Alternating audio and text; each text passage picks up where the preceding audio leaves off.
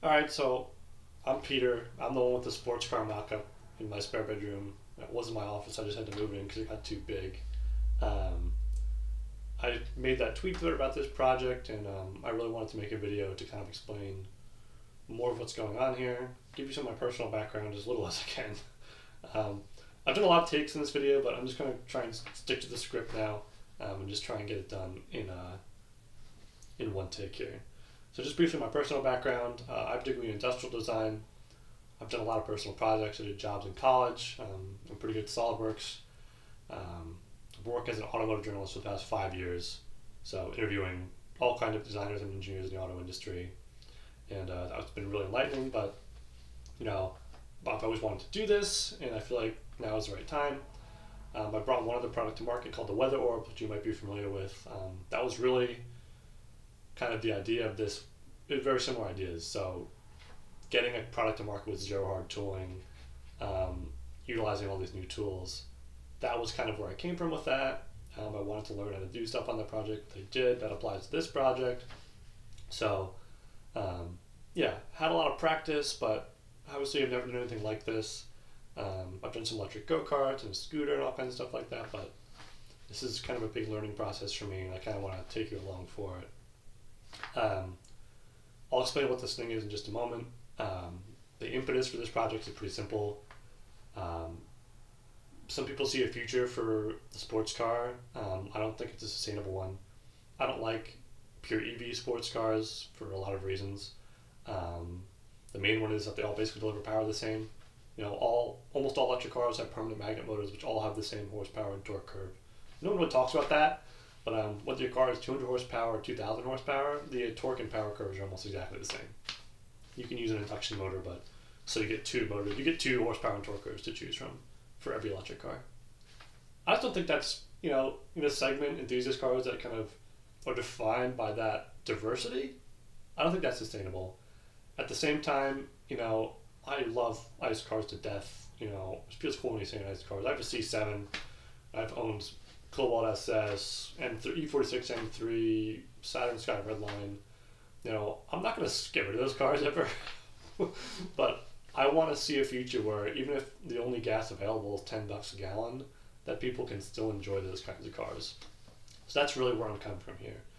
So make the production sustainable, make the low volume production workable, you know, lean on suppliers, forget hard tooling, as little hard tooling as possible. Make these things reproducible and fun and inexpensive as possible so you can keep this enthusiast car wave going. So the car itself, it's basically like a Corvette E-Ray. There's a motor in the back. It's from a BMW K1600 touring bike, 160 horsepower, 1.6 liter inline six, revs to 8,500 RPM, sounds great, it's pretty torquey, 6-speed sequential hooked up to it.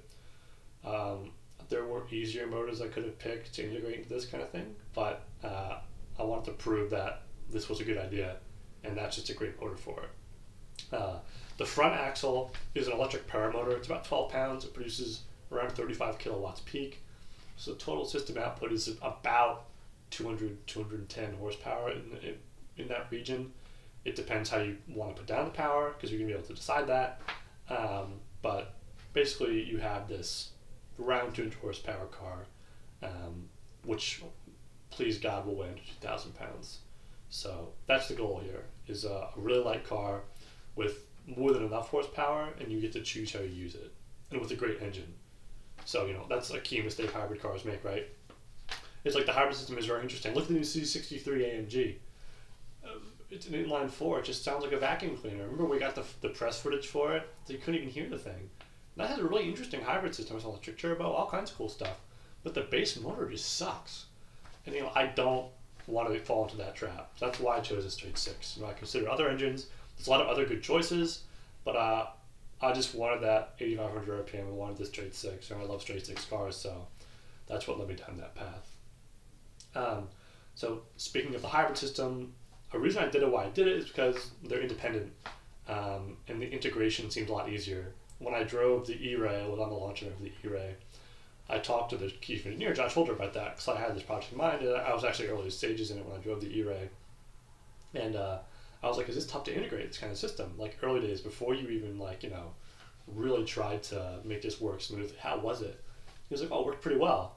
So that was like, kind of like, the Grinch smile went across my face.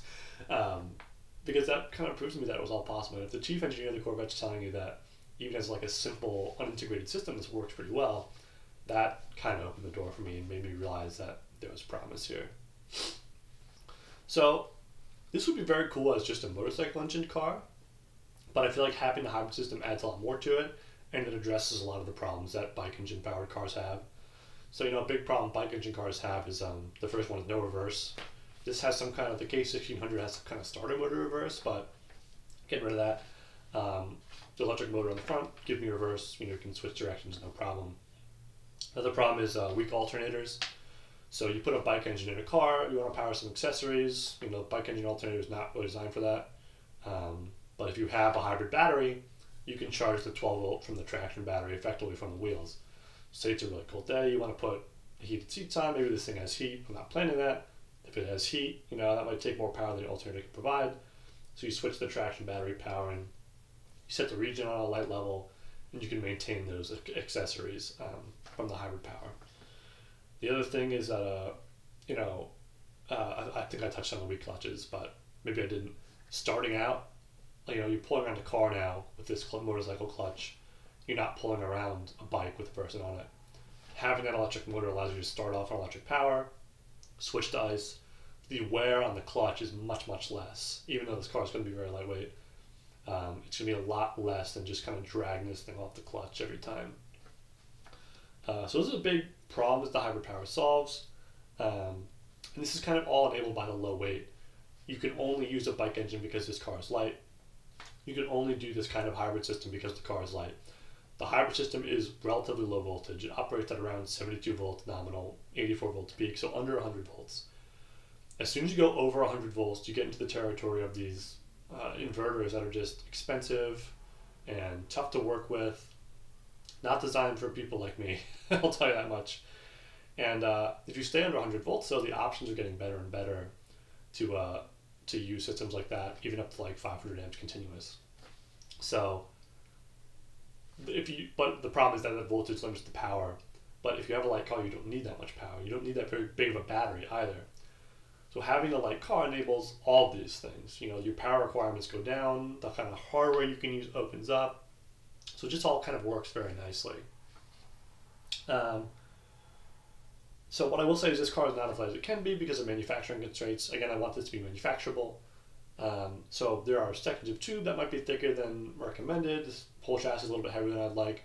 But again, I want this to be reproducible above all else. Lightweighting is a problem that I can solve down the line. Getting a car on the road is not a problem that I'm going to be held up by if I can't get the right section of tube. So I just want to state that right up front.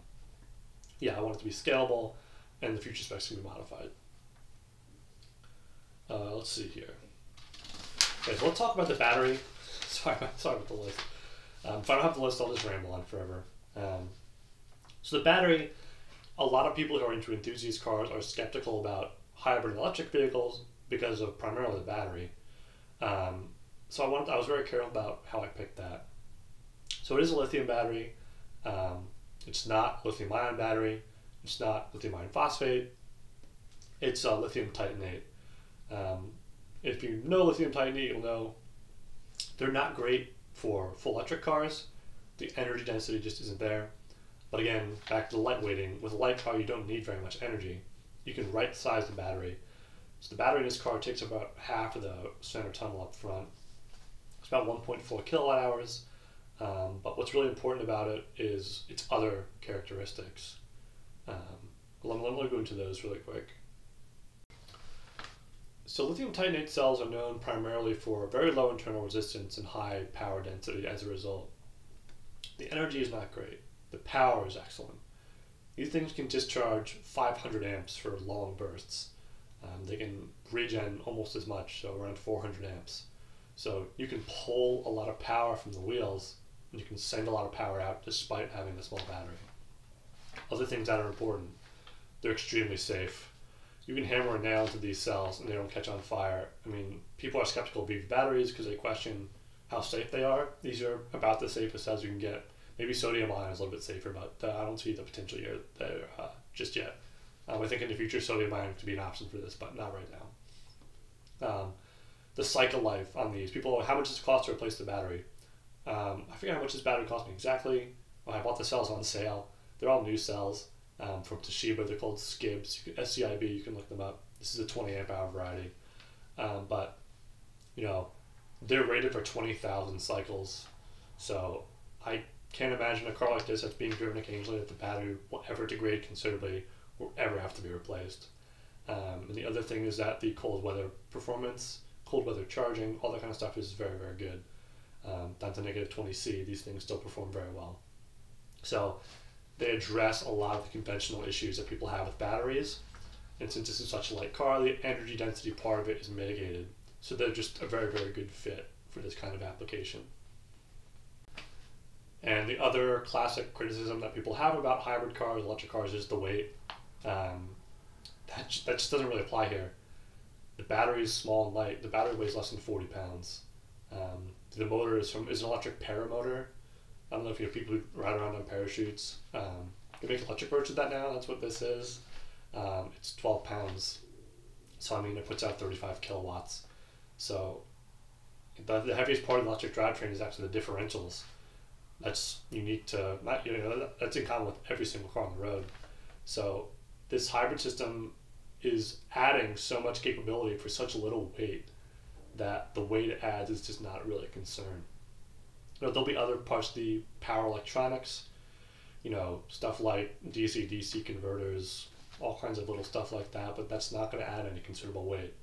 So when you right size it, when you get a light car, when you decide quickly how you're going to integrate it, it's going to be lighter, if it was integrated into the transmission or something, but the way this is integrated now, it's a very light system, and what you get for that weight is just, very, very good. So, I'll talk more about kind of other aspects of this project in more detail in the future, but before I end here, I just want to talk about some cool use cases that are pretty unique. The big thing with this car is that you get an all-electric driving mode since you have the two drivetrains are separate. So that means, like in traffic, people who drive stick every day, it doesn't really register with them, like driving stick in traffic is just kind of their reality. But, you can, for this car, you'll be able to switch into all-electric mode, take the wear off the clutch. I'm not saying you're going to be stuck in traffic in this thing all the time, but if you are, just switch the engine off, put it to all-electric mode, just fucking coast around, no problem at all. The silent driving in that respect also means that, if you're pulling out of your driveway early in the morning, you can move your car around your driveway, you're coming back late at night, you can just, around the corner, shut the engine off, put it in neutral, and just coast home silently. The E-Ray can do that too, which is just a really cool feature, but this is going to be more flexible than that. Again, with this car, you'll be able to choose how you use your power, how you regen, how you get that power back, how it's applied to the ground, all kinds of stuff like that. The other cool thing is that, I'm not sure if this is going to be practical or comfortable or violent. It will be violent. You will be able to bump start this thing like an LMDH car. I don't know how often you'd want to do that. There's better options, if you're familiar with Derek Young, who built the hybrid Nissan Leaf. If you're not familiar, you should look it up. It's a really cool project. I've spoken to him a lot about it. A lot of experience, really smart guy. But he launches his car neutral with the clutch in on electric power. And then he has a system where it knows what revs you'll be in at that speed in that gear. Then he lets the clutch out and accelerates from there. That'll be much smoother. And I'd like to have a system like that. But again, I want it to be up to the driver. If they want to bump start this thing and, fracture a rib doing it, fine. If they want to break their car doing that, I'll engineer to the best of my abilities that doesn't happen, but fine. Again, a lot of other areas to go deeper on. I'll cover the electric drivetrain, how the whole EV system works in a lot more detail in a future video. I'll discuss more about the chassis. I don't like sharing CAD very much because it's not real. It's subject to change. But I'll share a little bit of CAD just to go over the chassis. I'm open to feedback on that. Again, I'm not an engineer. I think this is a good chassis, but very open to feedback. I'll talk more about the suspension, the axles. You know, I went with Corvette C5 suspension on this for a lot of good reasons. Suspension design is like its own field that I have a basic understanding of, but not a deep understanding. I've optimized this car so that the suspension is very adjustable. The way everything mounts is adjustable. So I'll really be able to hone in this car's handling once it's done. Other chassis stuff like, steering, brakes, all that kind of stuff I'll talk about more. Maybe the mock-up itself a little bit, because this was interesting to put together and interesting way to do it. I'd do some small changes next time maybe, but for anyone who wants to do this kind of thing on a budget, I can certainly discuss that. But yeah, I really have a lot of thank yous. I mean, thank you guys for hanging around with me on this project. Thank you for being interested. I really want to find a future for these kinds of cars, and it excites me that all of a sudden some people feel like it's possible. I certainly do. I can't thank Send enough. I mean, geez. They're sponsoring this entire mock-up. They are so enthusiastic about it. They really believe this is possible. They know they have the tools to help me. Without their support, this just wouldn't be possible. And I'll extend that to, I haven't bought any tubes yet from Oshkosh, but Caleb at Oshkosh is just a really, really smart guy, and I supported this project a lot conceptually. He's excited to see it happen. So just thanks to him too. And all those other guys who do that kind of thing. Fabworks, Jonathan over there. I wouldn't be able to do this kind of stuff without his support and his service. And Kenneth over at RMFG. Those guys are really making these kinds of things possible. You should use their services because they're great. They're only getting better. That's so exciting to me that making this kind of thing is suddenly possible, but by 2030 it's going to be easy. There's going to be a lot smarter people than me doing this kind of stuff. That is just thrilling. The technologies are all coming together. Things that were impossible when I was in college are cheap now. It's not that they're possible. They're inexpensive. They're accessible. So that's just so exciting. So let me stick to the script here. So, yeah, again, I want this to be reproducible. I want a lot of people to enjoy this. I'm so thankful for the progress I've made, and you guys, and sharing this is so important to me. It's one thing to build one cool prototype car that you see on YouTube or whatever. It's another thing to say, oh, my dad had one of those, right? My brother had one. I had one. My friend had one of those. That shared experience is what enthusiasm is. It's all about. And, that's what this project is all about. Making this not only a cool thing, but something that maybe someone could build in their garage. Maybe something that someone could buy. Maybe something that someone wants to help me develop. That is so, so important to me. The future of enthusiast cars is just so, so important to me. It just, sometimes it can seem so bleak, and I've written a lot of articles about how it should be that way, and here's how you can change it. And at a certain point, I just kind of decided, well, I always talk about how good these tools are and how possible it is. It's time to give it a shot. So yeah, again, thank you all very much. There will probably be more videos on this, because I want to encourage other people to try the same thing. But yeah, thank you, and I'll see you next time.